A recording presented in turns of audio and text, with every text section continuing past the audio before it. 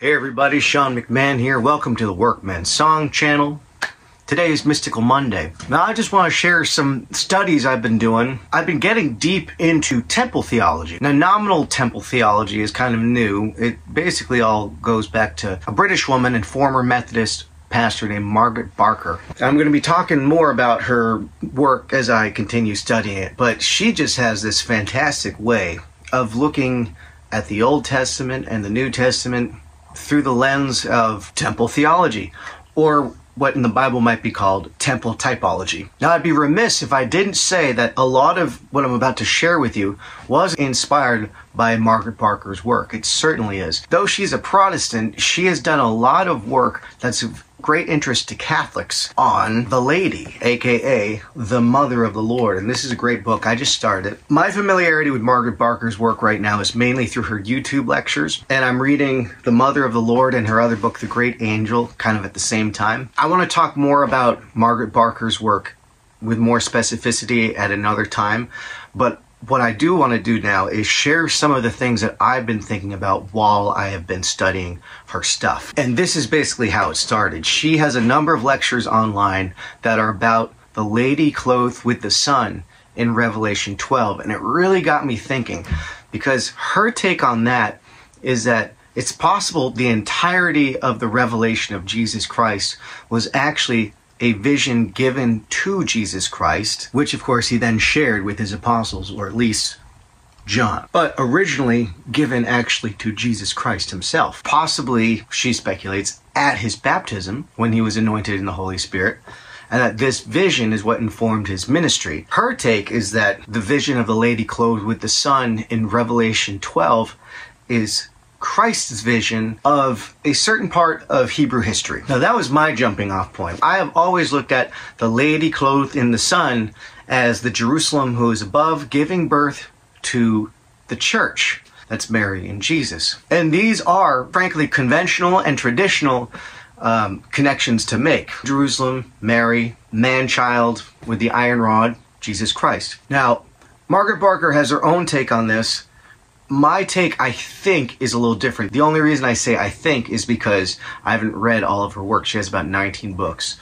So, Margaret Barker, if you're watching, either I'm about to say a bunch of stuff that you've already said and I don't know it, or I'm taking some of your ideas in a slightly different direction. You might find it of interest. At any rate, anyone who's interested might find these ideas compelling and food for thought. Now, I want to talk about Revelation 12 and the woman in Revelation 12, and I'm going to connect her to the woman riding the beast in Revelation 17. And what I'm starting to study and set out is that this might be the same woman. These might not be new ideas, but they're somewhat new ideas to me. I don't know if this is what Margaret Barker says, but again, her work has been a jumping off point. Any commentary on Revelation 12 and the lady of Revelation 12 needs to start at the end of Revelation 11. There weren't chapter breaks originally, and the vision of the lady is actually seen in the temple. Revelation 11 verse 19 is the segue to this vision in Revelation 12. It reads, "Then the temple of God in heaven was opened, and the ark of his covenant appeared in his temple." Now that's significant. At some point, just before the Babylonian invasion, the ark was removed from the temple. The Deuterocanonical Maccabees says that Jeremiah removed it and put it in safekeeping in a cave. There is a messianic expectation that this ark would be seen again one day when the Messiah comes again. We need to have this messianic association in mind. Whether it's a messianic expectation or association is a little bit more ambiguous to me with this reading, and I'll tell you why in a moment. So there were flashes of lightning, rumblings, peals of thunder, an earthquake, and a great hailstorm, and then a great sign appeared. A woman clothed in the sun, with the moon under her feet and a crown of 12 stars on her head. She was pregnant and crying out in the pain and agony of giving birth. Lo and behold, the ark is seen again. It's in the temple, but it's not it. It's a she. The woman is the ark. And of course, Catholics have been saying for millennia that Mary, the mother of the Lord, is the ark of the covenant. She's the new ark. And then another sign appeared in heaven. Remember, these are signs. A huge red dragon with 7 heads, 10 horns, and 7 royal crowns on his heads. Remember that. His tail swept a third of the stars from the sky, tossing them to the land. And the dragon stood before the woman who was about to give birth, ready to devour her child as soon as she gave birth. And she gave birth to a son, a male child, who will rule all the nations with an iron scepter. And her child was caught up to God and to his throne. And the woman fled into the wilderness, where God had prepared a place for her to be nourished for 1,260 days. Now I want to stop there. Now there is a wisdom tradition in the Old Testament. If you read the Wisdom of Solomon, it's especially explicit that wisdom is this female figure who gives birth to everything, or through whom everything is conceived. And you see her again in the New Testament when Paul says the Jerusalem above is free and we are her children. And Jesus, of course, says that wisdom is justified of her children. And so while this imagery at the beginning of Revelation 12 definitely seems to be Jerusalem who is above and Mary giving birth to the church, the body of Jesus Christ, well, Mary and Jesus Christ are not signs. They are the fulfillment. Jesus Christ, of course, is the incarnation of the Son of God. And St. Maximilian Kolbe calls Mary the quasi-incarnation of wisdom. So what we're reading in Revelation 12 are signs. So it occurred to me that given that the New Testament is explicit that Jesus is the fulfillment of the Old Testament types and shadows, aka signs, my wheels started turning, saying maybe this is an older sign, more along the lines of these ancient types and shadows than we've initially thought. This could be about the distant past, which might seem weird for a book of prophecy, but remember Revelation 1:19 says, write down what you have seen, what is now, and what will take place later. Revelation is not just about things that are contemporary to John or future to John. He's saying things past tense also. Maybe this sign is about the birth of Israel, the firstborn son of God, according to Exodus 4:22. Now, what's even more interesting, if we're going to look at it this way, is this concept of her fleeing into the wilderness where God has prepared a place for her to be nourished for 1,260 days. Now, anyone interested in the woman, in the bride of Christ, in this female figure that is intimately connected with the God of the Old Testament and the New, you're going to want to read Hosea, the prophecies of Hosea, because the entirety of this short prophecy is about the marriage between God and Lady Jerusalem, or Lady Wisdom, or whatever you want to call her. Because in Hosea, you read about the infidelity of the wife of God, who, interestingly enough, brings grain, wine, and oil offerings, which, by the way, were the offerings made to Asherah in the Old Testament, the Queen of Heaven, okay? When Hosea 2, the punishment for this female figure's infidelity is, I will make her naked, I will make her like a desert, a parched land, and she will die of thirst. But I will allure her tenderly, where? In the wilderness. So this lady is driven into the wilderness. Now it says it's for 1,260 days. Other commentators of the Bible have noticed that 1,260 days are basically 3.5 years. And that's a crucial measure of time in the Bible. That's half a Jubilee. Half a Jubilee is the length of Christ's ministry. It's also the length of the Jewish wars that basically culminated all Old Testament prophecy and led to the destruction of Jerusalem. So this is a very important measure of time, 1,260 days. But I got to wondering if this image is actually the sign, the type and shadow of the coming of Christ. And this is talking about the history of Israel itself. What if this is about the birth of Israel? And I did a little research, and according to Chabad.org, when Joshua arrived in Canaan, he distributed the land to all of the 12 tribes, and that was 1,260 BC. 1,260 BC. Give or take 1,259, 58, before the birth of Jesus Christ, the Messiah, the real Son of God, to whom all of the signs of the Old Testament were pointing. And by the way, in the prophecies of Hosea, what happens after this time in the wilderness? There is a new covenant, and all becomes well. Isn't it interesting that just so happens that 1,260 years before the birth of Christ, the fulfillment of all the Old Testament typology, the lands of Canaan are appointed to the 12 tribes. Okay, and this land, we are told in the New Testament, was not the actual substance of the promise made to Abraham, but Christ is. The time of the Old Testament is recontextualized in the New Testament. The Old Testament era itself is likened unto the wandering in the wilderness after the Exodus. Galatians 4:25, the Old Covenant and Jerusalem on earth are likened to Mount Sinai, that is, the mountain that's in the wilderness of Arabia. So the entire history of Israel is being presented by St. Paul in Galatians as a wandering in the wilderness. This is the time in the wilderness. And repeatedly throughout prophecy, the land of Jerusalem and Israel, throughout all the years of infidelity, is repeatedly called a wilderness, a desert. The way I'm reading this right now is when the woman flees into the wilderness, this is her time of sojourn in Canaan. You know, you read in Ezekiel 16, speaking to this woman, this female figure, whether it's wisdom, Jerusalem, it's really hard to put your finger on it. Your father was an Amorite, your mother was a Hittite, meaning you're a Canaanite. Now, here's where it gets even more interesting. Okay, because we've already heard about the huge red dragon with 7 heads, 10 horns, just like the beast, and we're going to talk about the beast later. But war breaks out in heaven. Michael and his angels fight against the dragon, and he's cast out of heaven. Now this sounds a little bit like when Jesus sends out the 70. They come back and they say, we're casting out devils in your name. And he says, I saw Satan fall like lightning from heaven. Now Margaret Barker pointed out, he didn't say when he saw that. He could have been talking about, yes, I saw it while you were out there. You cast Satan out of heaven. Or he could have been referring to his vision, his revelation that John is relaying in the book of Revelation. So it could refer to something that happened in the past. And by the way, the Psalms record something exactly like this in Psalm 82.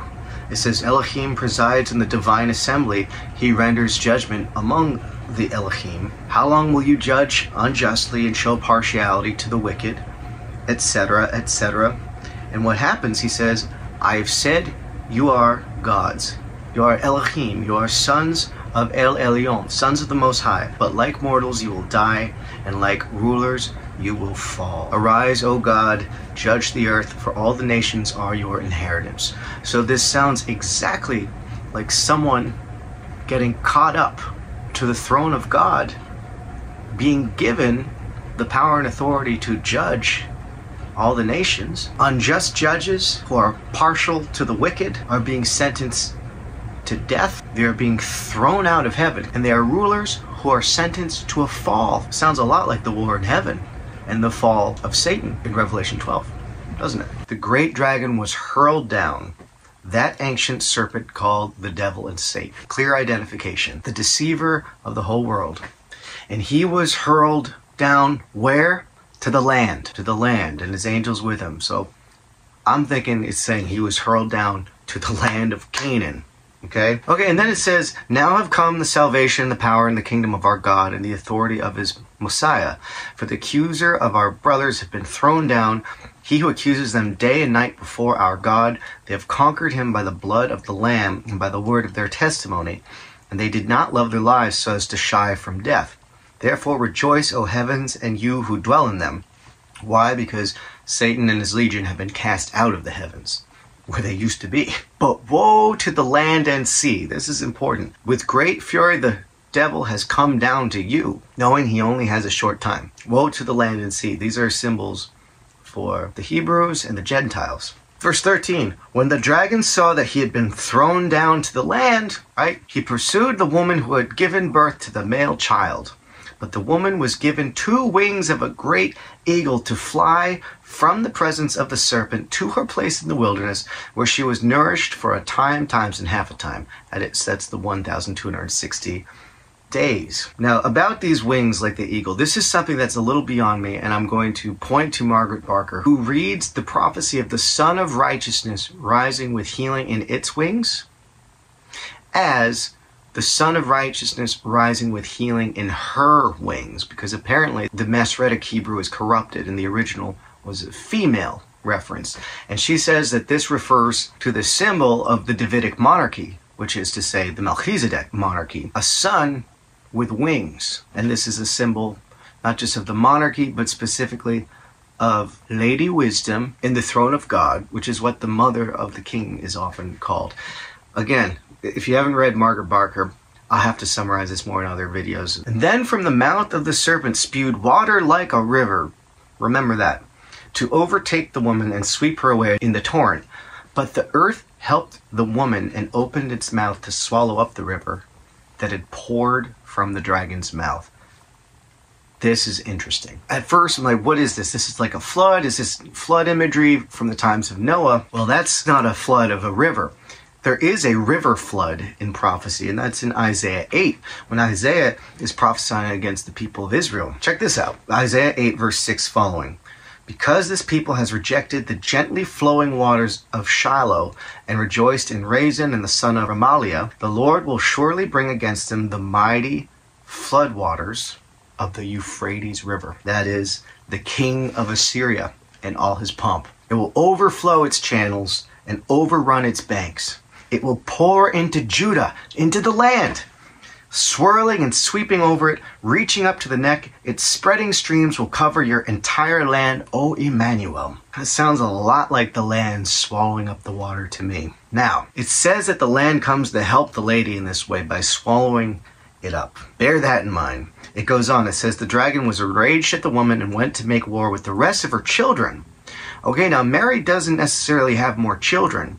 Of course, the church does. But when we're looking at even older typology, Lady Wisdom, again, the lady, she does have lots of children. In Hosea, in Ezekiel, there are multiple children. And they're the children of adultery, it says, but it says that one day they'll all be restored. And look how this passage ends. The dragon stood on the sand of the sea. Now, I always used to just wonder, what does that mean to stand on the sand of the sea? What's the sand of the sea? Go back to Hosea, our prophet, who is heavily represented in Revelation. Hosea 1:10, the Israelites will be like the sand of the sea, who cannot be measured or counted. And by the way, this is that beautiful prophecy where he says, in a place where it is said to them, you are not my people, they will be called children of the living God.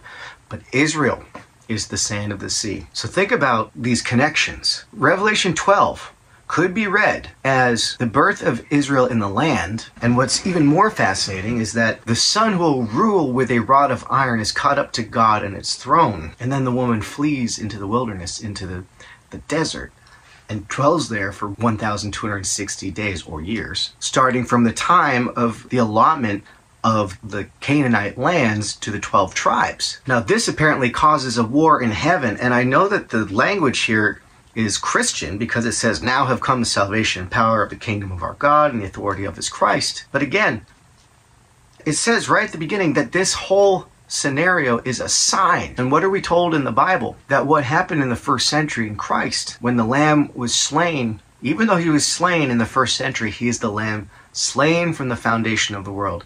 And the mystery of the gospel was hidden from all the ages. These are eternal realities. Christ was always there in the beginning. He was there in the beginning with God, right? According to the prologue of John's Gospel. And the prophets who saw the throne of God and saw the Son of Man sitting upon it were terrified because who were they seeing? They were seeing Jesus Christ before his incarnation, right? So even though we see this explicitly Christian language in Revelation 12, that doesn't mean that this vision is of something that occurred in the first century. And I submit that it's very possible that this is a more ancient vision, or it's a vision of more ancient things. This red dragon, who is this red dragon? It says it's the devil and Satan, and he spews this river, and the land swallows it up. Now that's important. The river in Isaiah is the Assyrian invasion, and of course there's more torrents from these curses, because after Assyria comes Babylon, and then after Babylon it's Persia, and after Persia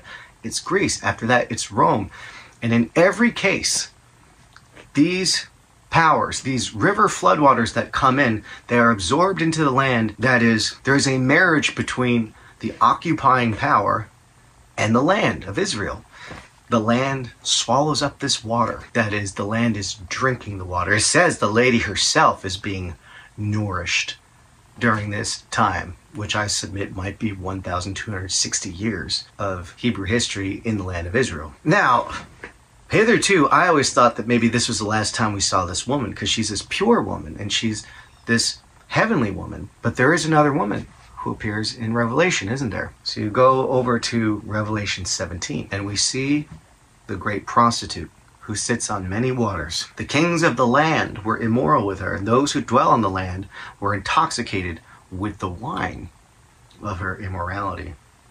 So there's this drinking imagery returning. And of course there's going to be more. Verse 3, and the angel carried me away in the spirit, where? Into the wilderness, where I saw a woman in the wilderness. Where did we hear about a woman in the wilderness? Revelation 12.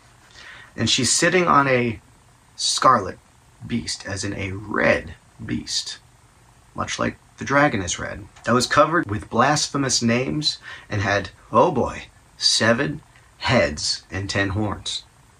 Go back to Revelation 12. Count the heads and the horns on that red dragon, who's the devil and serpent. This is the same beast. The scarlet beast is the red dragon. Verse 4, the woman was dressed in purple and scarlet, that is, priestly garments, and adorned with gold and precious stones and pearls. She held in her hand a golden cup full of abominations and the impurities of her fornication. On her forehead was a mysterious name, Babylon the Great, mother of prostitutes. That's what God's bride is called in the Old Testament when she's unfaithful. Mother of prostitutes and of all the abominations of the land. And I could see that the woman was drunk with the blood of the saints and witnesses for Jesus. And I was utterly amazed at the sight of her. This sounds an awful lot like the lady from Revelation 12. And it sounds like this period of being nourished. But what is this nourishment? It's water that is spewed out of the mouth of the red dragon. But this water is making her drunk. There's so much Old Testament imagery that mingles water with blood, and it's meaningful. When we are baptized into the blood of Christ. So water serves as a type of blood. And so what's going on is she is drinking the water out of the red dragon's mouth. And she's essentially appropriating all the ways of the nations, and the land is becoming corrupt, and there are abominations. Now this is important. I have often thought, and pretty much my thinking on this was sealed and done for a while, that the red dragon is a symbol of Rome. Especially because it says later that the 7 heads are 7 mountains. Rome has 7 mountains or 7 hills, right? Well, so does Jerusalem. According to BibleStudy.org, Jerusalem's 7 hills are Mount Scopus, the Mount of Olives, the Mount of Corruption, Mount Ophel, the original Mount Zion, and the new Mount Zion, and then the hill on which the Antonia fortress was built. And not only that, everyone scratches their heads when it comes to this question of the beast that you saw, it was, now is no more, but is about to come up out of the abyss and go to its destruction. It's like, how does this square with Rome? Because Rome was alive and well. And guess what? Maybe it doesn't square with Rome. But I can tell you this. When we read about the cross in the epistles and the books of Acts, it says that this has abolished the old law. But our prophets tell us there is going to be an apostasy. And there's going to be a tribulation and a great war. Very briefly. And the devil is going to be let loose very briefly. And he's going to go to war. And he's gonna lose. Now, I don't know if anyone noticed this, but in AD 70, there was a great war, and Rome was not the one to lose. It was the zealots. It was those who were zealous for the law who lost. It was those fighting for the land, and fighting not for the lamb, but for the beast. And I want to go back now to look a little more at the beasts, because, of course, as you know, there are 2 beasts in Revelation. They come up right after Revelation 12. So there's a beast. It doesn't say that it's scarlet in Revelation 13, but it identifies the beast with 10 horns and 7 heads rising out of the sea, that is, out of the Gentile nations. And we have further evidence of this because it talks about the leopard and the feet of the bear, which are associated with the Gentile nations that ruled over Israel. And by the way, this wasn't a total aberration. The king of Persia, Cyrus, is called the anointed of God. As in, King Cyrus was anointed by the God of the Hebrews to be king of the Jews. These are nations that are appointed by God to rule over Israel. That is to say, all of these nations are part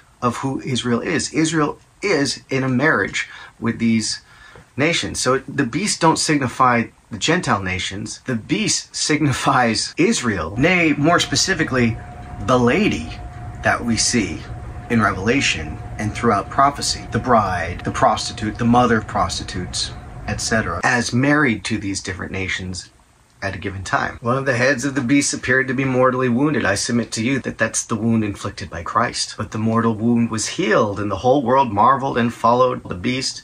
They worshipped the dragon who had given authority to the beast. They worshipped the beast, and this beast is given a mouth to speak arrogant and blasphemous words and authority to act for 42 months. That is the length of the Jewish war in the first century. The beast was permitted to wage war against the saints and to conquer them. And it did. That was the tribulation. And it was given authority over every tribe and people and nation and tongue. And all who dwell on the land will worship the beast. All those whose names have not been written from the foundation of the world in the book of life belonging to the Lamb who was slain. Okay, and it says that there's more, but it says that this is a call for the perseverance of the saints. That is, this is relevant to you first century Christians. This is going to affect you very shortly, is basically what John's saying. And then he sees another beast rising out of the land. So we would associate this with Israel, right? Well, this is where it's interesting, because we've basically established that the sea beast actually is apostate Jerusalem. So why would the land beast also be that? No, the land beast is something different. At this point, this is being written by Christians. Christians believe that they are Israel. So there's a beast arising out of the land, that is out of the true Israel. So if it's arising out of the land, that is the true Israel, then it's arising out of the church. And it had two horns like a lamb, but it spoke like a dragon. This is the false church. This is what the epistles are talking about when they're saying that there are false brethren coming in to spy us out, to infiltrate our ranks, to Judaize, to enslave us again to the law, and they're going out, that is to say, arising out of our midst, out of the church, and starting their own false churches, their own synagogues of Satan. And of course, it's getting the authority to do this from the first beast, which is to say from apostate Jerusalem, probably from the Sanhedrin, etc. Much like St. Paul, while he was Saul, was given papers and was given authority to persecute Christians. In this case, these are infiltrators of the church, the false church. So it looks like a lamb, but it speaks like a dragon. And this beast requires everybody to get this mark on their forehead, whether rich or poor, free and slave. No one can buy or sell unless they have the mark. Now, the Old Testament prophets foretold this time of buying without money, right? Getting the water of life and getting spiritual food. Come and buy without money. Isaiah 55 talks about this. Come, all you who are thirsty, come to the waters, and you who have no money, come buy and eat. Come buy wine and milk without money and without cost. This is about grace. And the Judaizers of the false church are saying, no, you got to wear this mark of the law. You got to bear the curse of the law.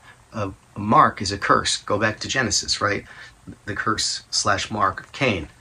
You have to bear the marks of the law. You have to be circumcised. You have to obey the law in order to buy and sell, which is to say, in order to be a part of this community that was foretold by Isaiah. How does this apply to the number of the beast, 666? Frankly, I don't know. I don't do gematria.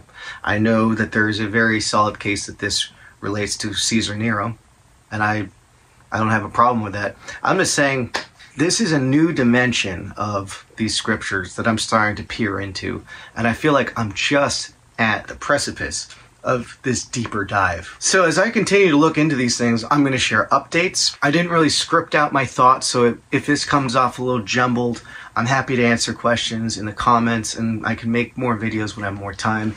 And I definitely want to go on some level into depth about Margaret Barker's work, because man, the depth of her scholarship is so fascinating and explains so much, not just about Hebrew history, but also the early church. So whether you're Catholic or not, this is important stuff, and she's doing a great job with it. I highly recommend you check out her work and her lectures, which are all on YouTube. But yeah, let me know what you think of this level of interpretation and any thoughts that you were inspired to jot down and maybe look deeper into because of what I've been sharing. Feel free to drop that in the comments. I'm eager to pursue this direction of study. For those of you who are interested in eschatology, I am too, and part of why I'm pursuing this direction is because I am seeing a lot of eschatology in the early church being formulated in terms of Christology. And this is highly Christological stuff, because at the end of the day, Christ is the embodiment of everything that we read about in the Old Testament, and it gets deep, and temple theology is a big part of that. In fact, it's a massive part of it. In understanding who this lady is, it's not just lady, we're not just saying woman or girl, like it's lady with a capital L, as in lords and ladies. This is an honorific title. This lady is extremely important. And the fact that she shows up in Revelation is important, because she shows up a virgin, gives birth to the firstborn child. Israel has other children that are pursued, just like in Hosea, and then she's condemned as an adulterer, a prostitute. She's stripped naked. She's driven into the wilderness. She's burnt. But then, and I'll get to this in another video because I'm out of time, but then you see her redemption. You see her coming down from heaven as a bride adorned and prepared for her husband, which is exactly what Hosea said would happen. This is all the same lady. And I couldn't help but think of the extra-canonical writing Thunder Perfect Mind, where this lady is speaking in the first person, just like in Wisdom of Solomon. In Thunder Perfect Mind, she says, I am the honored one and the scorned one. I am the whore and the holy one. I am the wife and the virgin. I am the mother and the daughter. I am the barren one, and many are her sons. I am she whose wedding is great, and I have not taken a husband. I could go on. Now, when I first read these words years ago, before I was even a Christian, I was like, oh, cool. It's just antitheses. It's very, very Buddhist. I mean, like, literally, I pretty much thought it was like, oh, it's like that Alanis Morissette song. Like, I'm a bitch, I'm a lover, I'm a child, I'm a mother, I'm a sinner, I'm a saint. I do not feel ashamed, I'm your hell, I'm your dream, I'm nothing in between. Now you wouldn't want it any other way. That song, like, I grew up listening to that song on rock radio. Now I recognize that all of these are from the Old Testament. These are all prophetic images from the Old Testament, directed at Jerusalem, who's simultaneously the daughter of Zion, but also the mother of the church, right? The mother and the daughter at the same time. So there's a lot to unpack here.